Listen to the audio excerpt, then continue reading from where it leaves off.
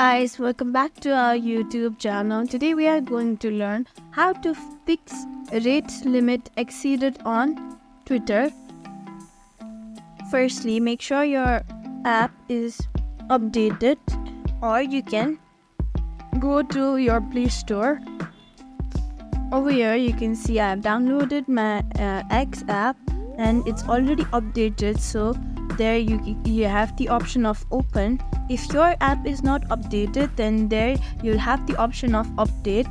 Tap on it, uninstall and then install the X app, or you can do simply clear the cache from your mobile by going to settings.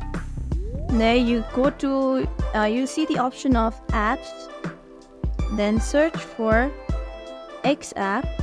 There you can see the option of mobile data, battery, storage. Tap on storage, then tap on clear cache. You have 0 cache now. I hope your problem has been solved. If not so, then do the another step as well. Thank you for watching this. Make sure you like, share and subscribe to our YouTube channel for more such content.